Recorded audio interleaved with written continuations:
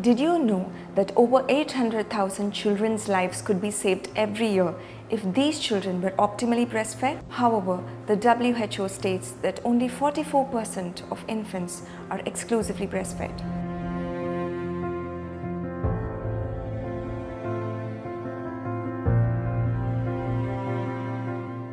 Hi, I'm Dr. Shobna, Specialist Gynecologist at Health Clinics. When do we start breastfeeding? We start breastfeeding initially within 1 hour of the baby's birth. And how do we breastfeed? It should be exclusive breastfeeding. So what is exclusive breastfeeding? It means giving only the mother's milk for the first 6 months of the baby's life. That means no juice, no water, and no formula feeds. Now, when do we start the complementary feeds? We can start nutritious complementary foods after 6 months of the baby's life alongside using breast milk for at least the first 2 years of the baby's life. Why is breast milk so important? Breast milk is the ideal nutrition for a baby. It has the perfect mix of vitamins, minerals, proteins, carbohydrates and fats, everything that your baby needs to grow in an easily digestible form. The breast milk has antibodies that help the baby fight infections. Breastfed children were found to have lesser infections, less respiratory illness, less ear infections, and in the long run they were found to have lesser chance for diabetes, obesity and cancers. What's best?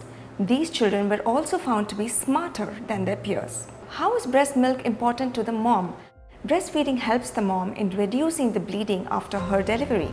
It also reduces her chance of breast cancer and ovarian cancer. What's best? It makes her burn 500 calories in a day. Breastfeeding also improves the bonding between the mother and her baby. What are the signs that your baby is drinking well? Initially, when the baby starts feeding, the baby has rapid sucking, but slowly once it starts getting the breast milk, it slows down the pace. The baby's cheeks are full with milk and you can hear the sound of swallowing. From the mother's perspective, her breast will start feeling lighter and emptier. Some quick tips to promote breastfeeding. First of all, the most common question that I get is, I did not have enough breast milk on day 1. What do I do?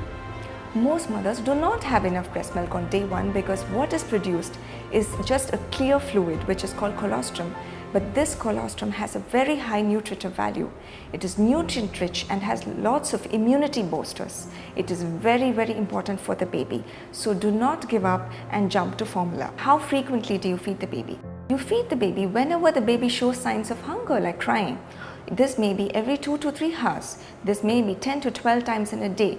Sometimes mothers feel they're feeding the baby all day, but even that's fine, that's normal. Some babies tend to drink more milk in the night. That is also fine and it's normal. Now, why is this so important to completely feed on one side? Because the first milk that comes, this is the fore milk. It is watery and it quenches the thirst of the baby. The hind milk that comes, it's full of fat. It helps the baby feel satisfied.